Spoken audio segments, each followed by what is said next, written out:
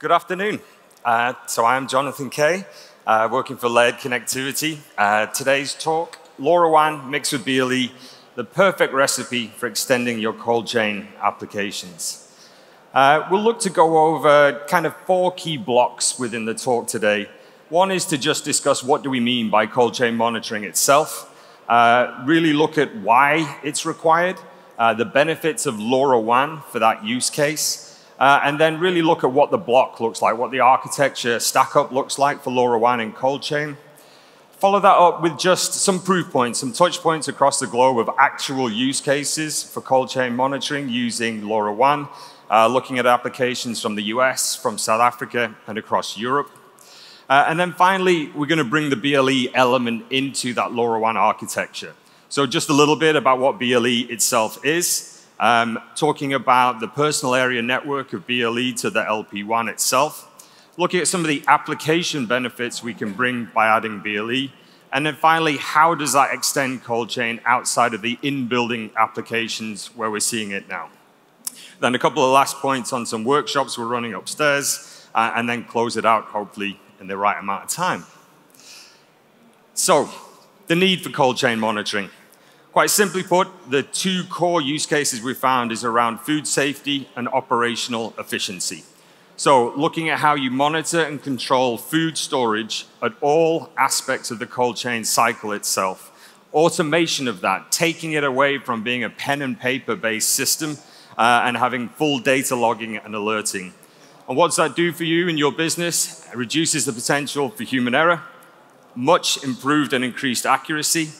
It simplifies compliance recording and monitoring. It also reduces food waste, which is extremely costly, increases productivity, and then for the owners of that business, protects their brand. And then finally, you can store and aggregate a global data set together in a single place, ultimately all enhancing food safety for you and for your customers. Why LoRaWAN though? Food chain and cold chain monitoring has been done with a variety of wireless technologies over the years. So looking at it from a perspective of LoRaWAN, you look at a restaurant, you look at different environments, and the actual kitchen prep area where the food storage, where the kitchen, where the freezers and the fridges are, can be in any area of that building. They can be in the back here, they can be down in the bowels of the building, and you've got to be able to get that RF signal out of those environments. And then also, you think of any industrial kitchen environment, it is generally metal. You have a big metal box, you've got fryers, you've got fridges, you've got the walk-in freezers themselves. RF and metal boxes are generally not too friendly items. You then need to get the sensing element and get that data out of that challenging RF environment. And ultimately, you don't want to have to be touching those sensors frequently. They need to be installed, they need to have a long life cycle, they need to be able to operate off batteries so you can install them freely where you need them to be, so they don't need to be mains powered, and you don't want to change the batteries in them. Again, you need a low touch operation, so very low power from your wireless technology. And how many sensors do you need for the environment? It's completely dependent on each kitchen and each customer. So it can be anywhere from a couple to 5 to 10, depending on each store or location. And then you need to have full compliance logging. So if the network goes down, you need to be able to store the data on that device before you can get it back up and be able to retrieve it. So you can maintain complete compliance. Then out of the devices, you need to get the data wirelessly to something that can bridge it to IP, to get it up to the cloud and the application servers where it can be turned into useful data for that operator. In terms of how does that look from a LoRa standpoint, I don't really need to go into the details of this. You're the LoRaWAN experts yourselves, but effectively, you're seeing the fast food restaurants, hospitals, hotels, anywhere where you're looking at the cold chain monitoring for generally temperature and humidity. We have sensors that have those IP65 rated sensors that use LoRa to then transmit that to local gateways. The local gateways then bridge to IP over either Wi-Fi or Ethernet, through to your LNS, to the network server, whether that be TTI, etc., and then up into your application server where all of the gateway and device management and the actual application level sits. So that's the current typical LoRaWAN architecture that we see for cold chain. And then in looking at this from actual customer perspective, so real deployments that are out there in the thousands and tens of thousands of devices and gateways. We'll look at three in particular, Yuka in South Africa, LineMetrics in Austria and across Europe, and then ComplianceMate based out of the US, but full global deployment of their solution. First of these is Yuka. What are they using it for? Two core use cases for them. The first is around perishable produce, mainly fruit in particular. They're looking and are controlled by legislation within South Africa and across the African region that they have to be able to log and maintain compliance of export logs of how that foodstuff has been controlled in cold storage facilities. And what they've been utilizing is some of our probed, so external cabled probe temperature sensors into particularly fruit pulp to maintain the compliance of that pulp before it gets further processed in the supply chain and then produced out. And LoRaWAN, one of the things that they actually said was the greatest improvement for them was how simple it was to cover a single cold storage facility with one or maybe two gateways, where traditionally the Zigbee-based networks that they previously utilized, they had to have a full mesh system with more and more devices to be maintained and rolled out. The second area where they've been utilizing gateways and LoRaWAN sensors in cold chain was for pharmaceutical. Their brand is called EnviroSense. They've been looking at using, again, 868 megahertz based gateways to cover entire facilities, and then using integrated temperature and humidity sensors, transmitting that information over LoRa to the gateway, and then back out to the IP-based networks and their front-end portals. The second of these customer examples is LineMetrics in Austria. They developed this lovely graphic, which really goes from end to end of the food chain. So really starting from farm to fork is the concept where you want to be able to log, track, trace, and maintain compliance across all of that flow of the foods and services, right the way from the farm all the way through to the point of sale. And you need that instant alarming for whenever there's deviations and at least logging of those deviations so you know whereabouts in the supply chain you potentially have a problem. And then finally, seamless documentation of that process. In the main, we've seen them using our sensors and services within particularly the point of sale area and also the warehousing. A little bit of growth in towards the transport of the food materials, but we'll touch upon that a little bit later. Again, you'll see a very similar story to the prior one about Yuka, and you will see it coming up with ComplianceMate, all about quality and safety and maintaining compliance within the food chain. So again, dispersing sensors within restaurants and catering facilities, measuring particularly temperature and humidity, again, with integrated or external cabled probes. And again, pushing it up to real-time monitoring and alarming. You know, the same overall kind of architecture, the same overall use case and application throughout. The same goes for the adjacent market of the pharmaceutical industry. It really doesn't, you know, it's slightly different standards, different levels of compliance, but the actual end use application is still being able to automatically log and measure temperature and humidity of whatever that item may be, whether it's in the food industry or whether it's in the pharmaceutical medicine storage industry. Finally, ComplianceMate. ComplianceMate, a US cloud-based company. They have these rather fetching green branded sensors. Again, really food safety, kitchen operations, food service industry, so fast food service particularly, quick serve restaurants. And what they are doing is similar, really. It's a great combination of hardware, software at the sensor and gateway level, but all of the intelligence, all of the business insight is on the server side and on the application side, which is the value that's being brought here. They're using the devices as just a great way to get the data they need to make useful business information for their customers. The devices themselves is simply a transport. The fact that it's using LoRaWAN in reality is not a key requirement for them. The key requirement for them is to get data robustly and securely out of these not terrible environments, harsh RF environments up into their servers and into their cloud applications to make it useful. The breadth of their portfolio is pretty wide, and it's actually a little bit more extended than this, but just tried to make it pretty clean on the slide. Handheld Bluetooth probes, LoRaWAN enabled, temperature, humidity, potentially open-close, smoker probes, all using LoRaWAN as the backhaul technology, routing it through the gateways. They have tablets and handheld devices to do spot checking as well. Again, all pushing it up into their cloud applications. And the value they're really seeing actual value of LoRaWAN through the fact that, some of these points we've touched on before. You've got challenging RF environments, challenging buildings and structural setups of those buildings.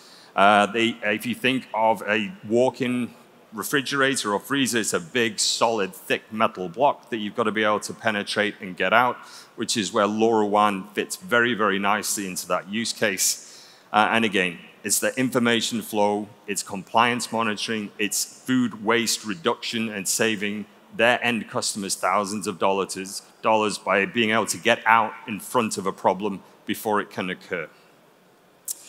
So that's all well and good. We've talked a lot about LoRaWAN. What about the BLE side of it, the Bluetooth side? So the recipe works so far. LoRaWAN is perfect. It's working just nicely for Gold Chain.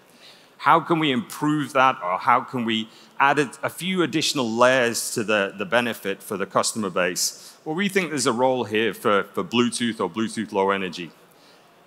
Now, we are slightly biased. Laird Connectivity as a company have been working in Bluetooth for a decade and a half now, working with the Bluetooth standard from version 1 to where we are now at version 5.2. It is a global ISM band, 2.4 gig. It doesn't have some of the complexities or regional certification challenges that a newer technology like LoRaWAN does, going across different frequency bands in 868 and 900 megahertz. It is completely ubiquitous. I'd be very surprised if anyone in this room has not used Bluetooth Low Energy or Bluetooth of any kind in the last week or so. Almost on a daily basis, you're probably interacting and using Bluetooth-enabled devices. They are in every mobile phone, every laptop, every hands-free device for audio applications, all headsets. It's very, very low power. Coin cell operation is absolutely standard in what it was built on. Bluetooth Low Energy, when the spec for Bluetooth version 4, which is when Bluetooth Low Energy came into the Bluetooth specification, really was designed to change it from being a streaming-based protocol for audio applications into something that was state-based. So it was for either advertising data in small packets, which makes, again, this application of cold chain and just little temperature readings or humidity readings perfectly aligns with how Bluetooth and Bluetooth Low Energy was developed. We'll touch upon in the next few slides about mobile applications. So how you use your phone as a wireless display to your end device, because there is mobile apps in Android and in Apple to enable a nice, simple, clean, intuitive user interface to any remote device. We'll talk a little bit about advertising and beaconing, which is a concept of BLE, and also that enables locationing type technologies and capabilities on top of its ability to transfer data itself. And then coming in this specification now, you've got BLE Mesh, looking to oppose something like Zigbee as a wireless transport for meshing of multiple devices. And actually now in Bluetooth version 5.2 that was announced in the last month, you're now going to get LE audio, so an even more enhanced audio experience over Bluetooth Low Energy that was not previously possible. For us, it's the ideal PAN, personal area network, to LoRa's low power WAN, so bridging that PAN to the WAN itself. As usual, there's an app for that. So this is an example of the mobile app that we have, again, in Android and in Apple devices for configuring the sensing elements, configuring the LoRaWAN parameters of the LoRa and BLE-enabled devices that we have. So already in the field and in use is LoRa and BLE-enabled devices. You can use a mobile phone app to do the configuration, to set any of the sensing elements. Pretty much anything that you could do over the LoRa network, you can do locally from a mobile phone. Again, with that simple, intuitive user interface that you have from a mobile app. That goes all the way into things such as firmware update and even local graphing and display of the information. So you can have LoRaWAN sending the temperature data over the wide area. You can even use BLE locally, so you can have a local spot display or spot source of information for the data coming from the devices. The next point, I think, is really where we see some of this moving to, and particularly where we can increase the scope of wireless cold chain monitoring. So traditionally, or mainly at the moment, it's been in building for the applications our customers have used our sensors for. Really looking at in those, those fridges, the freezers, in the pharmaceutical environments, medicine storage, in the quick serve restaurants, all generally in building. But there is a case to be made that you can extend that cold chain into transportation. You can move it into the mobility section by adding Bluetooth Low Energy sensors into a bridged LoRaWAN network. So we've developed a range of different sensing devices that use Bluetooth 5 coded PHY, which is a way to extend the range of traditional Bluetooth far beyond what that could be done previously. So you can have a small network of these very, very low power coin cell driven sensing devices in the actual transportation cold chain, bring that into the building, bridge them to LoRaWAN, LoRaWAN then up to the IP or the wider area. So just to try and put that against a architecture document, so we took exactly the same stack up as we did previously, but really just extended a little bit further out into the mobility section, using Bluetooth 5 to cover the transportation of the food and the food materials through then into the next stage of the farm to fork, into the actual processing and into the point of sale. Or you could even go straight and bridge it, to be all fair, without using LoRaWAN, to have a different routed network of devices straight from the cold chain up over LTE or over Ethernet or Wi-Fi, or you can then simply build it into your existing LoRaWAN network itself. So again, LoRaWAN is a great fit for cold chain applications, particularly in building, but can you just keep extending that cold chain further and further out by building in Bluetooth Low Energy into this, what we feel is a perfect recipe for cold chain monitoring. It's not just me stood here talking up here. We have a workshop which is actually coming up next, we had one yesterday. It's a little bit abbreviated, to be honest, from where we wanted to be, because we had a few issues, which you'll learn about if you go to the workshop. But this is taking advertising data from Bluetooth beacons. It is then using our Bluetooth LoRaWAN modules or our embedded sensor devices. It's using that to sniff the advertising data, picking up those packets of data, putting that into a LoRaWAN packet, pushing that over to a gateway then up to the cloud into an application server. Everybody gets the development kits, everybody gets the application source code that shows how this has been done, and then you could play with adding BLE into your own LoRaWAN networks and see whether that would work for you in your applications. Finally, touch on the cheesy side, but if you don't believe me, everyone should believe Sheldon Cooper. This is a quote from the Big Bang Theory that everything is better with Bluetooth, even LoRaWAN. Thank you very, very much for your time. That's my talk of LoRaWAN mixed with BLE for cold chain applications. Thank you very much, Jonathan Kaye. Before we go to some questions from the audience, perhaps. Happily take any questions. Yes. What are the experience with the ice bar outside? Because I see this ice bear and stuff. What can people do there? They can see what it's like to be a cold chain sensor in a low temperature environment. It's taking the temperature there and then, it's pushing it through local gateways over TTN, displaying it on an all-talks dashboard where they're simply showing the outputs from all those different sensors. So just giving a real use case of what it'd be like in a cold chain environment. And afterwards you get hot chocolate, right? There is hot chocolate, and I believe there may be some extra little, I don't know, surprises in the afternoon. We're not going to disclose the surprise? I have no idea, but our friends at TTN will provide it later. Okay, there will. Any questions from the audience, please, for Jonathan? No. Well, thank you very much, Jonathan Kaye.